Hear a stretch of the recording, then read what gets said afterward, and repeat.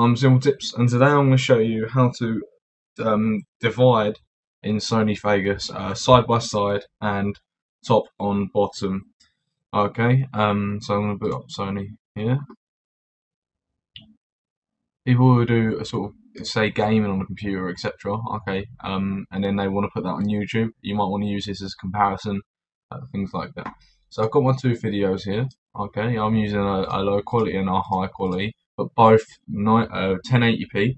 Okay, that is 1920 by 1080. Alright, so now what I'm going to do is I'm going to drag one of them down to here, and then in a new video I'm going to put that down at the bottom there. Now what you want to do is try and make them the same size, otherwise at the end of your video you're going to end up with just half a screen. So just shrink that down. Okay, so now we have both videos. You only see the top one though because it's overlapping the bottom, which is fine. So first off, I'm going to show you side by side. So it's all you have to do is you go to this button here, which is the event pan and crop button. Hit that, and then this window here will come up with the F. Okay, you can zoom out of that or zoom back in. And then up here, okay, you have the width and the height. That needs to stay the same. You're not adjusting that at all. And then you got center, you got X and Y. Now X, this is going to be the left, so I'm going to put this video to the left. So only half of the screen is going to be on the left, sort of thing. So you'll only see this part, and that part will be gone. So what you need to do is you need to wipe this down to 0. If you're not sure why, move that to that way, and you see as you move it over, it goes lower and lower and lower. Alright, so that needs to be 0. Now that puts F there. That's the 0 point. That's what they're saying. And this here needs to be 540. Okay, this is half of 1080p. Okay, and then that gives you your half there. Okay. So now you've adjusted that, you get this effect here. So now you need to move where that's positioned. Okay, so now you need to go to here, track motion. Ensure that this is on the 0, 0, 0 here. Okay, you need to move this, okay, to negative 960 to the place you want it. So you see I've got the left half of the video, I need that on the left. Alright, so up here you're going to make that negative 960, and this here needs to be 0 as well. 960 is half of 1920, okay, because it's the position, it's of the width and not the height. So it's half of the height. The reason it's negative is because that is your 0 point, so you're going negative halfway. And then that's that. So now you can see, well, you can't really see actually, but it's adjusted. There is two halves there now. Okay, so now what we're going to do is you're going to go down to here, and you're going to do the same thing, but this time you're going to the right.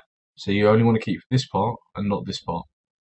Okay, so we're going to do again width and height. If you don't adjust them, okay, you just move this to 1920, which is double, which is your width. Okay, because like I said, this is your 960 point, so you need to add 960 on it, and you see as you move that way it goes up. So it's 1920, and then this stays as 540, which is half your 1080, because again half your height. Sorry. Okay, it's going to X that out, and now you can see there's no video here, which is where it should be. That's again because we need to change position with your track motion. Alright, move it towards this way, and now you can see it. Alright, this goes to 960, which is half your 1920. Okay, because you're moving it at 0 point, you're adding, you're moving it 960 pixels. Then your Y needs to be 0. Okay, and then there you can see now they're side by side. As I play them, there is a split line between the two. So that is how you do your side by side. Be wary though, if you add a picture, so if I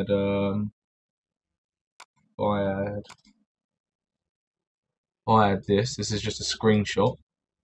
Okay, if I add this to here, it's only going to come up there.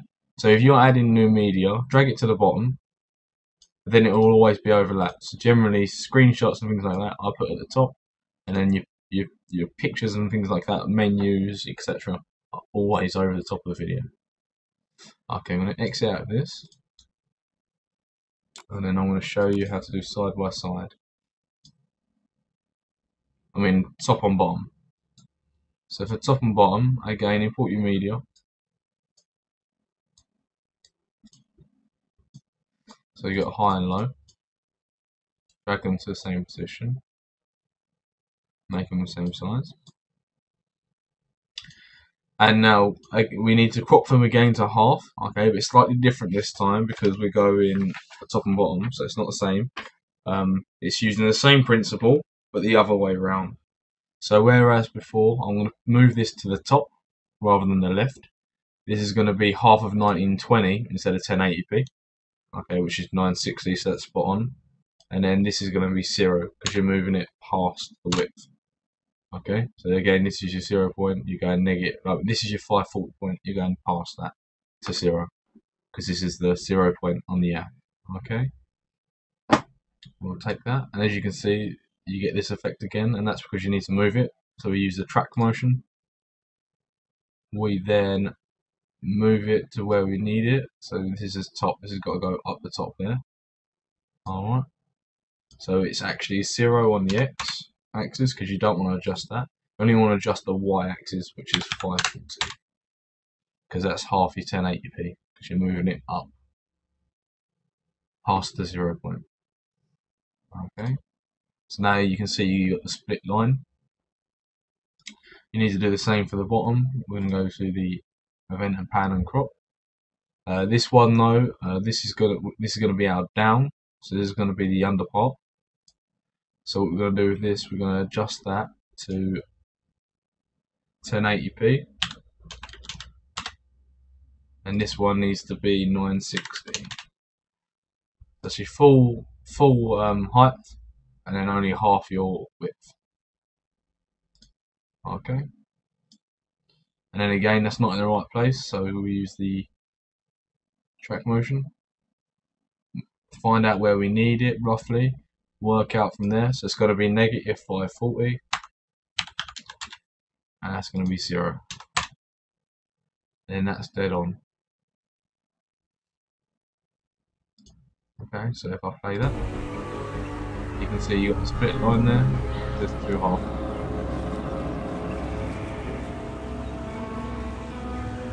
What you might also want to do if you're thinking about rendering this, okay, you got 2 soundtracks there. You might see.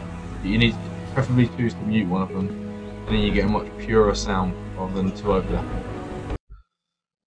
Okay, so yeah, that's it.